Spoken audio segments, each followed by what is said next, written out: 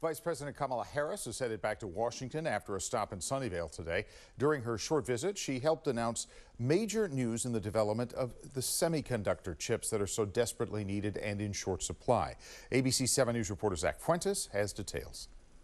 The vice president's plane touched down at Moffett Field before 11 Monday morning. From there, making her way to Sunnyvale's Applied Materials. Applied Materials is the company that build the machines used by Intel and Samsung and NVIDIA so they can make chips. And semiconductor chips are exactly what the vice president was in the Bay Area to talk about. Semiconductors are the brain of modern technology.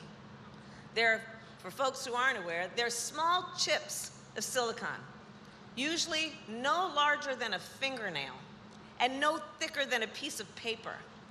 And they're essential to every electronic device that we currently use. But chip shortages have been a critical issue around the globe in recent years, all while demand grew. With not enough chips to produce key components in products like cars, vehicles became more expensive and the jobs of those who produced them were drastically cut. It was a lesson. It was a big lesson, not only for the United States, for all the countries to understand. In August of 2022, Congress passed the Chips and Science Act, setting aside billions for semiconductor chips production.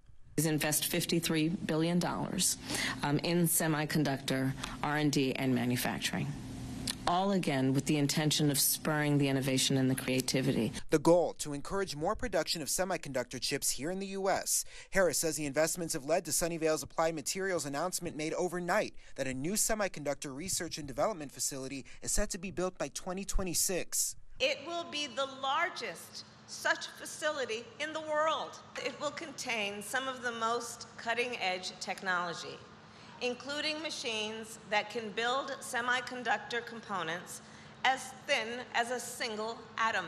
Research and development experts say will be critical to Silicon Valley maintaining its place as the hub of ever-evolving technology.